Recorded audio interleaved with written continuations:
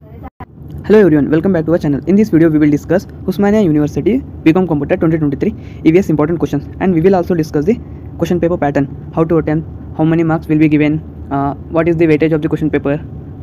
So let's continue.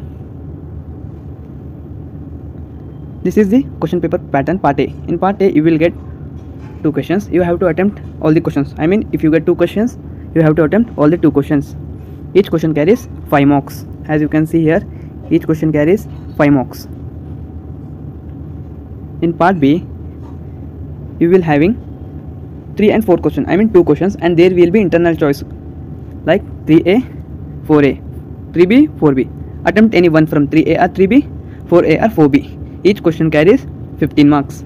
So you have to write at least side by side 3 papers to get all the 15 marks. These are the important questions for Unit 1. Explain renewable and non-renewable energy sources. What is biodiversity? Explain about rainwater harvesting. What is biodiversity? Explain its genetic and specific biodiversities.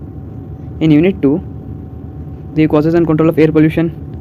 Explain about the role of information technology. Write a brief on disaster management. So prepare all these important questions thoroughly so you can score full marks. The paper will be for 40 marks and the duration will be 1.5 hours. The question marks will be for 40 marks. Like for part A 10 marks and part B 30 marks. 40 marks. The question paper will be for 40 marks.